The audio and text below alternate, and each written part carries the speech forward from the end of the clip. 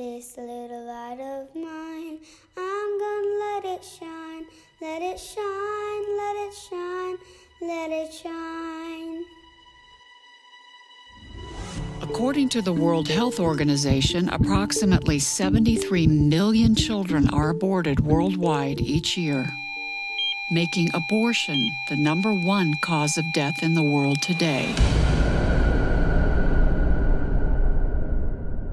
The WHO, however, doesn't list abortion as the leading cause of death.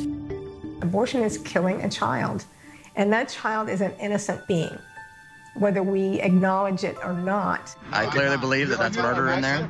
The WHO claims that abortion is a, quote, essential healthcare service. To kill a child in a womb is not care. It is not giving them health. You have options. You have alternatives.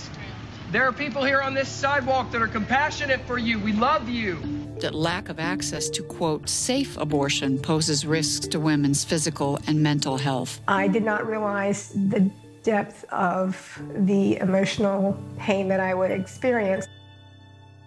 The risk of abortion, not just the physical risk to a woman, but the emotional risk. It's been shown that women who've had abortions have higher rates of depression and substance abuse. And that abortion regulation risks violating the human rights of women and girls, including the right to privacy. What about the right to the privacy of the child within the womb and their rights? Even if we do say there's a right to privacy, that doesn't trump an unborn human being's right to life. I mean, if we don't honor the very basic right to life, the rest of the rights don't matter. The Biden administration is the most pro-death administration.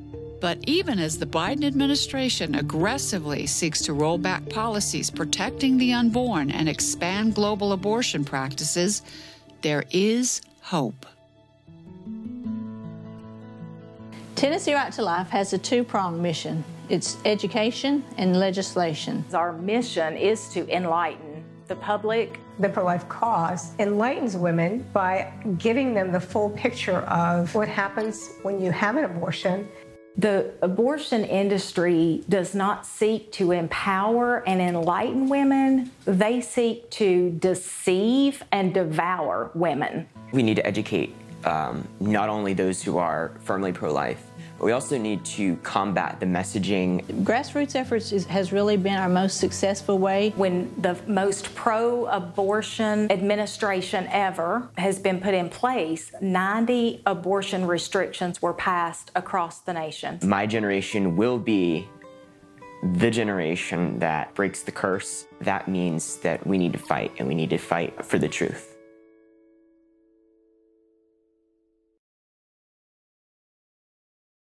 I was probably at the worst place of my life in 1992 when my father passed away. I met my soon-to-be husband, and I was drawn to him because he had so many characteristics that my father had. We talked about not having any children because he had a child from his previous marriage. At the time that I was going to visit my father who was dying, he was dying from AIDS.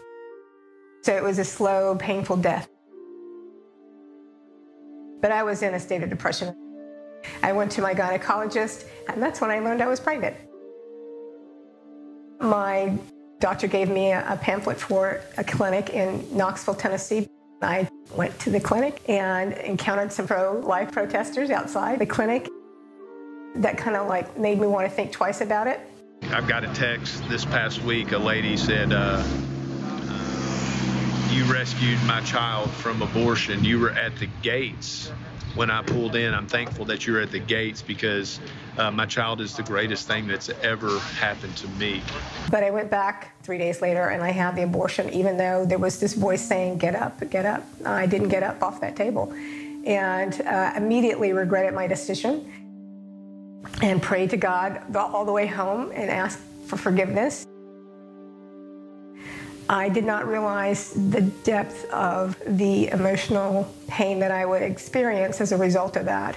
For about 9 years, I was just sinking deeper and deeper into depression over the abortion.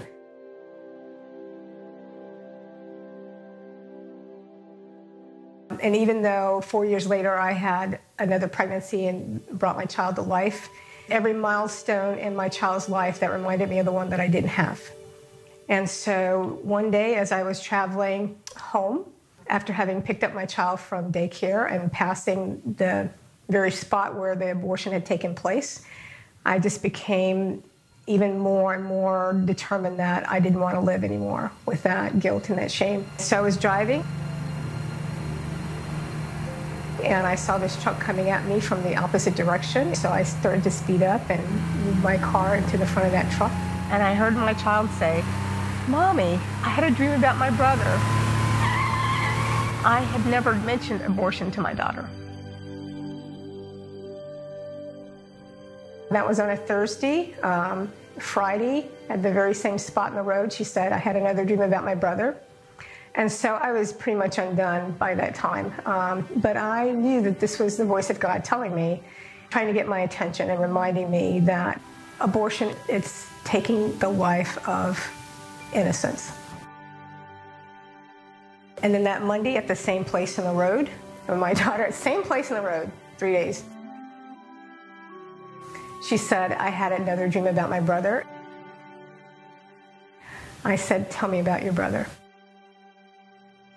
And she began to describe what he looked like and the color of his hair and his eyes. And I asked, "Well, what's his name?" And she said, "His name is Adam." And I said, "Well, how old is he?" And she said, "He is 8 years old." And I was just rejoicing. And I said, "Well, what's he doing?" And she just, in her way, she said, "Oh, Mom, he's playing." He's doing all kids do. He's playing. And so that was me being saved, I think, by God. I don't think I had a value for life until that very moment when I knew that He had saved me.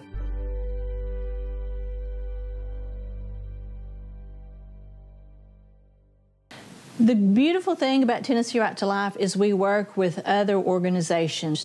While our mission is education and legislation, we work with pregnancy resource centers to help the women who are in a vulnerable position for abortion. You have a lot of single mothers who are left terrified. What's going to happen to my life, my career? What if my family finds out? And these are legitimate questions, and they deserve compassion from both sides, especially from Christians. But when you have the abortion industry targeting it, it's targeting people when they're emotionally vulnerable, when they're scared. We share some information with you, praying for you. That's a father and a daughter. We brought his daughter here to the board. She couldn't have been 14 years old. No, she is, you could tell too, she's like, she has no clue what's going on. Sad. Well, our generation's been targeted by Planned Parenthood through social media. It makes sense when you look at what the abortion industry's agenda is, what they're looking to promote. If you tell somebody something enough times, they believe it, subconsciously. What's being drilled into the heads of the young people through our culture, it doesn't even have to be from an official Planned Parenthood source. It could just be from a talking head.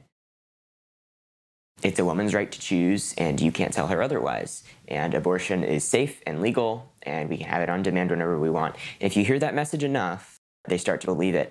To say that a fetus is not really a human, you have to make a lot of assumptions to get there. Because at some point, you have to decide life starts here. In 1973, you didn't have 3D ultrasounds. You didn't have 4D ultrasounds.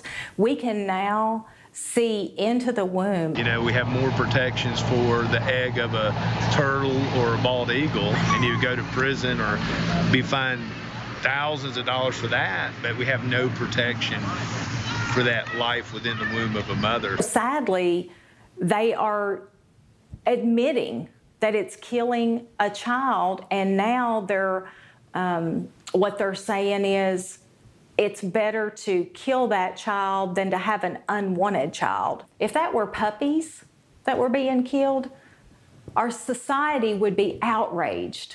Abortion scars women. You can be made sterile.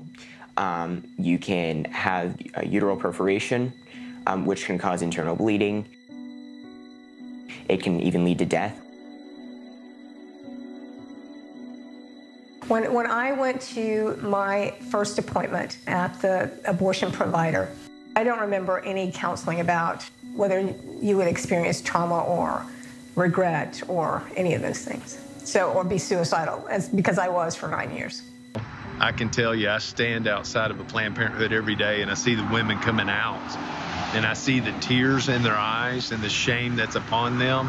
And it's not upon them just on that day, but for years and decades. I've encountered women that have aborted over 50 years ago. Last week, 34 years. 3 weeks before that, it was 17 years. Those women are still crying. The abortion industry is motivated by one singular fact. It's not health care, it's not concern for women, it's not societal issues, it's money. That is what motivates the abortion industry. All the ones that I have spoken with have indeed regretted having had an abortion. And they've talked about how they think about their children. You know, they think about their children on the day that they would have given birth or the day that they had the abortion or when they found out that they were pregnant. All of those things that I experienced. I think that if we're going to advance as a society, that advance should be defined at the very least along the lines of an advance in morality, in compassion, in love. However, if we consider advancing society to be killing children, then that's no advance at all. It's a retreat into the dark ages. It's a retreat from moral goodness and into darkness and depravity. It's a complete misunderstanding of what progress really is. 2,500 a day in our country, 30,000 a day in China. I don't think that's progress. You know, over 20 million black children have been murdered since that time. So there's 20 million African Americans that should be alive in America today, having a chance at life, but they don't because their life was snuffed out in the womb. We have choices every day. We choose to do what's right or we choose to do what's wrong. Murder is not right. It's never right. Outside telling people what to do. You're not stopping anything, buddy. You're not stopping anything. It's still going on, right? It's still going on. What, you stopped 300 people or something? That's nothing. If somebody was killing you, would you want me to stop them? If you even take the Christian perspective out of it, follow the science. I mean, you cannot deny that that is a human life. Even if someone is secular, I think they would still be able to see that life is precious even from conception. When a lady is carrying a child, she doesn't say, I have 20 fingers and 20 toes.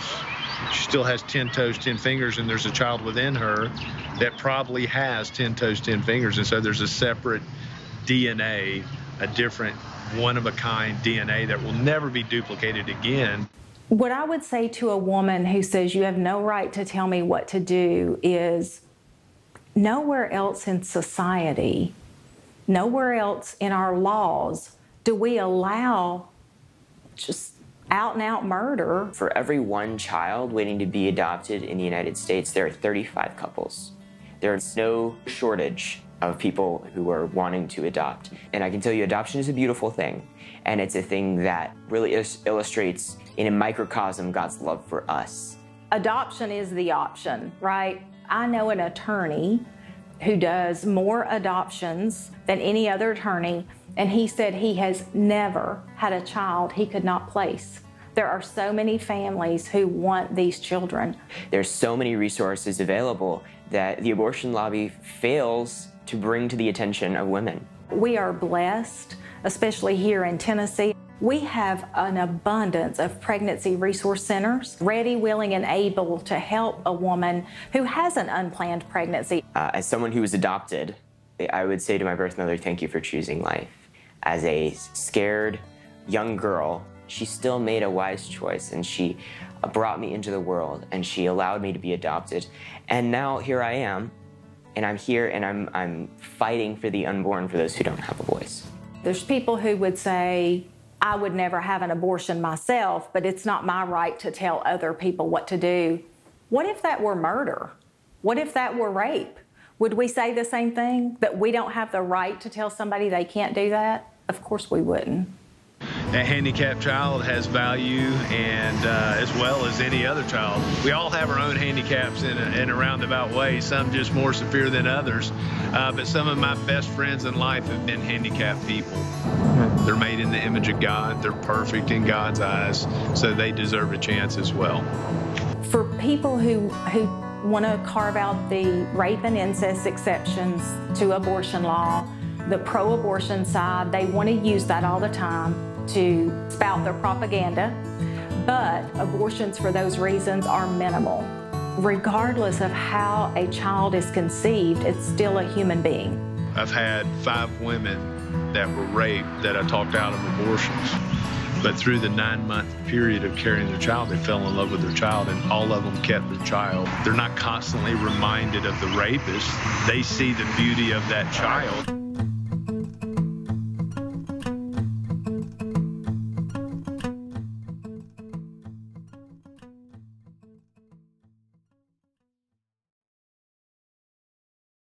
Tennessee is very pro-life. We're thankful for that. We've passed some of the best legislation to make sure we protect all life. Tennessee Right to Life has been involved in legislation for decades. We took a really big turn in 2014 when Amendment 1 was passed. We amended our state constitution to state that there is no inherent right to abortion. And after that, we were able to put back into place some of the common sense laws and protective measures that had been in place, and also some new ones, like waiting periods when a woman is given 48 hours between the time that she sees an abortionist for the first time and the time that her abortionist performs, so that she can have time to think. Because we know that most times, if a woman is given time and information, she will choose life. Unfortunately, we live in a society where it's become a form of birth control. And so for me in Tennessee, I just want to make sure that people know in this state, we place a high value on your life, and we place a high value on the life of the unborn. And how do we do that? Setting up policies that a young lady who's considering to go get an abortion, that she has all of the facts before her. We also have passed a law of informed consent for the same reason. So when a woman goes for an abortion, she has to be informed of all of her options for her baby, and she has to be actually given all the opportunities to consent to having an abortion. Well, the Biden administration and its FDA are now openly encouraging the abortion pill to be prescribed and delivered by telemed and mail order prescriptions. We already have it in our law that it's forbidden for doctors to prescribe the abortion pill outside of the presence of the woman, but now we're going to add criminal penalties, because if a doctor is prescribing this pill over Zoom or Skype or FaceTime, how do they even know if a woman is pregnant or not? Or how do they know what possible side effects or complications this specific patient might have to the abortion pill? Planned Parenthood has tried very hard to infiltrate our educational system and teach not only about abortion, but many other issues. There's a huge conflict of interest when somebody is teaching sexual education and yet they profit off of bad sexual education. The bill that we're sponsoring this legislative session says that any abortion provider cannot be part of the educational institution. We also don't want people who are killing children in one room teaching our children in another room. We have many outreach programs. We have an educational display table, and it has fetal models that show the baby from conception to birth. It's very eye-opening, and we've had many meaningful conversations with our display. We have annually an art and oratory contest where we invite high school students to participate by presenting a piece of artwork or by presenting a speech. Last year, the Tennessee winner went on to win the national oratory contest. We have our March for Life, which coincides with Roe v. Wade, January 22nd every year. And it's just a way to gather people, commemorate very solemnly, very prayerfully, the passage of Roe v. Wade, and all of the babies, all the lives that have been lost, and all the mothers' lives that have been changed forever since 1973. Currently, Tennessee Right to Life is on Facebook and Twitter. We use those platforms as a way to educate, to inform, and to call to action. I think that that is so fundamental and important to get the message from Nashville back home to all of our folks in the grassroots, because they're the ones that make the difference. If today I posted something about abortion on Facebook, the left, the ones who would call themselves pro-choice, they will immediately attack. It's overwhelming, and they will consume the post. Where are the people who believe in the value of life? How come they don't engage? Why is it that I get 500 to 1 emails and phone calls and texts and Facebook messages and Twitter messages of people who are pro-choice over people who are pro-life? I think the truth is on our side, science is on our side, God is on our side. And I believe that the generation coming up, I mean, this is kind of the civil rights issue of their day. And we're seeing more and more young people become involved, be bold, and taking part of saving women and the unborn. I know the people who sent me here are pro-life because they elected me, and I straight told you that I'm pro-life, and I'm going to go to Nashville and I'm going to legislate a pro-life foundation. I just want to encourage y'all, get on social media, get on your texts, get on your emails, contact those of us up here. And you know what else you can do? If those that you are pro-life, what if you started contacting the ones that are pro-choice? Don't just contact and encourage us, me. Find the ones that you know who are fighting against pro-life policy, and kindly, gently pressure them, say, hey, Tennessee is pro-life. Tennessee cares about the value of the unborn child. It's vitally important for this legislation and for my job for constituents to reach out to their legislators and make sure their legislators know when pro-life laws are being voted on, and also to make sure that you elect pro-life legislators from your districts and you do the research to make sure that this person is fundamentally pro-life and will vote that way when they get into office. The only way to make abortion unthinkable is to convince people that it is a life. You would never go to a playground and kill a 2-year-old. That child has a personality and a life, and it has people that love it. But a child in the womb has the same. We haven't met the child in the womb yet. Although through the great technology of 3D and 4D ultrasound, we really now can meet the child in the womb. But just because that child doesn't have a voice doesn't mean that that child doesn't have value. So that is going to be the key to making this issue, abortion, unthinkable, is to convince people that that child has value.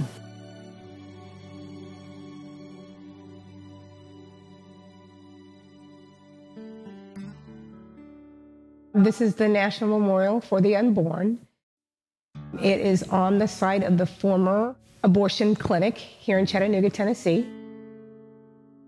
This site is here for honoring those who have been aborted and to help bring healing to those men and women who have experienced abortion.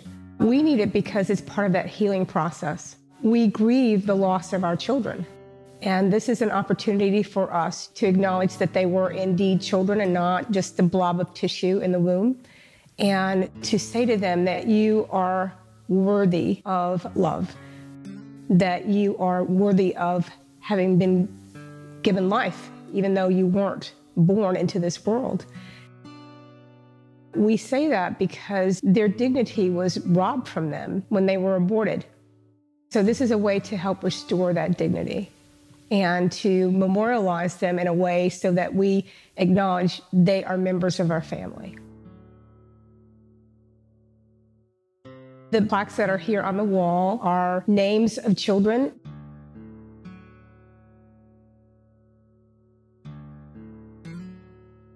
Some of them don't have names. It's a way for us to remember who they are. So what I would say to the World Health Organization is that these names represent a contradiction. They're not keeping track of all the things that happened to a woman after that abortion.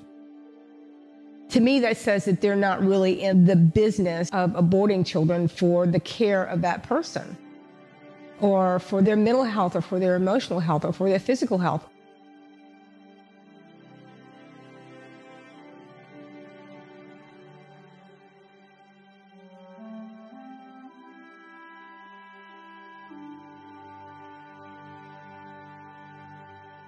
Part of what happens when people place these plates on the wall is a healing from that emotional and that mental trauma that they experienced from their abortion.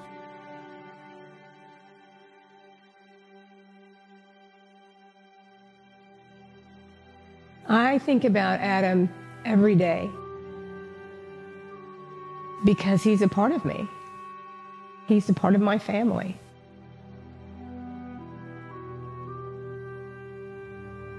He was placed in my womb, and that I made a choice to remove him and to not give him life.